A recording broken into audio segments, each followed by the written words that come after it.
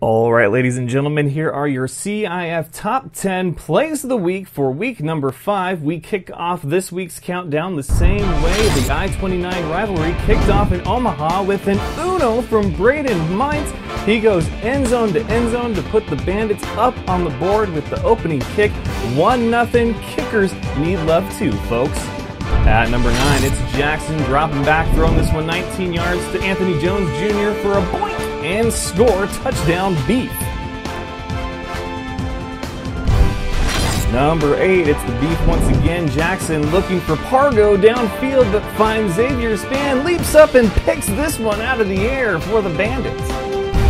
At number 7, we check in on Salina in Wyoming. Perkins drops back and fires this one 32 yards to Alex Noble, back into the wall, touchdown Mustangs.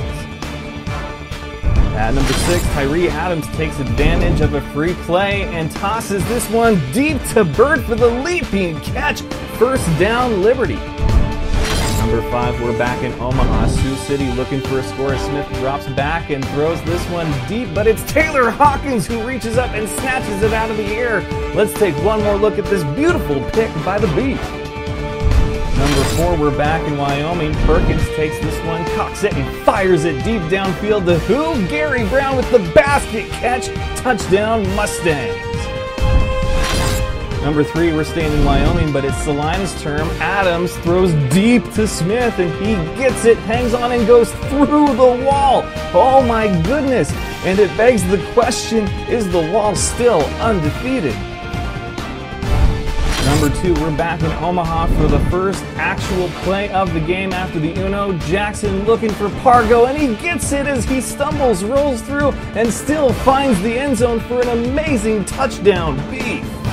And finally, your CIF number 1 play of the week. Here's the call. Whip kick will be fielded by Prohaska. He does not field it cleanly, but does get out of it to midfield. He's got the big return up the far sideline, and that's how you respond. Exactly what Sioux City needed. And those are your CIF Top 10 Plays of the Week.